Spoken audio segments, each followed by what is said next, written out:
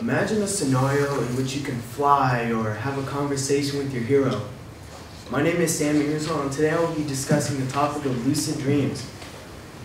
Lucid dreams is a very unique dreaming experience. It is unique in the fact that the dreamer has complete control of whatever he is dreaming. The only thing that can hold back a lucid dream is the own dreamer's imagination.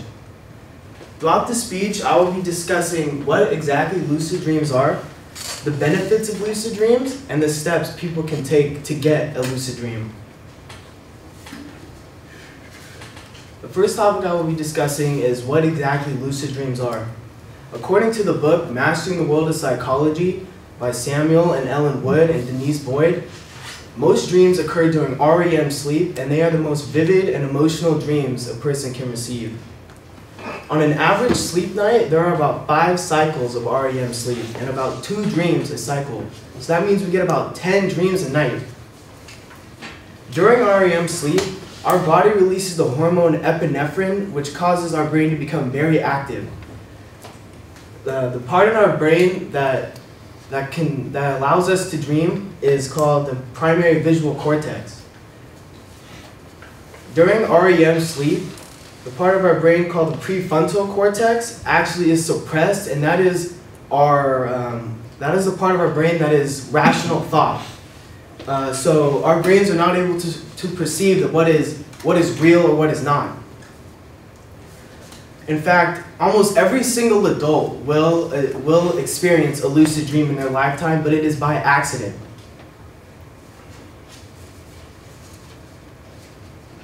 The second topic I will be discussing is the benefits that lucid dreams have. Lucid dreams has a variety of benefits that are associated with them. According to Rebecca Turner, founder and editor of a well-known lucid dream website called World of Lucid Dreaming, lucid dreams can help people overcome their fears and phobias. Let's say a person is afraid of heights. Inside of a dream, what is stopping this person from jumping off a plane or leaping off a cliff? Real life rules do not apply to dreams. Inside of a dream, people can face their fears head on without any fears or hesitation. Another benefit to lucid dreaming is becoming more creative. The whole point of a lucid dream is trying to expand your dream life because of your imagination. Being in an environment such as lucid dreams can spark anyone's imaginative process. Another benefit to lucid dreams would be the practice of real life skills that you use every day on an everyday basis. Azim Guriashi, author of many popular scientific journals and the author of Rev Up Your REM, states that lucid dreams can help with anxiety and depression, and also can increase your productivity. The third topic I will be discussing is the steps people take in order to get a lucid dream. According to Rebecca Turner, planning your dreams ahead is one of the most important things you can do. The majority of consistent lucid dreamers have mapped out their entire dream plot ahead of time. The second step people can take is going directly back to sleep after you wake up from a dream. This will increase the chance of becoming conscious in the dream if you re-enter when you fall back to sleep.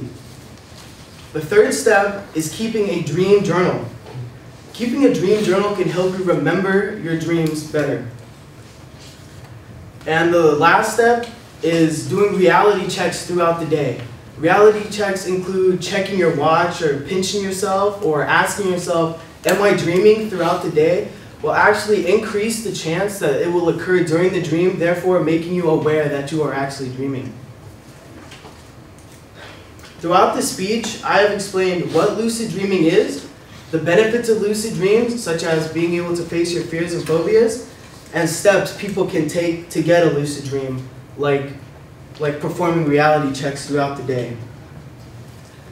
The amazing thing about lucid dreams is that anyone can experience a lucid dream with the right amount of practice and preparation.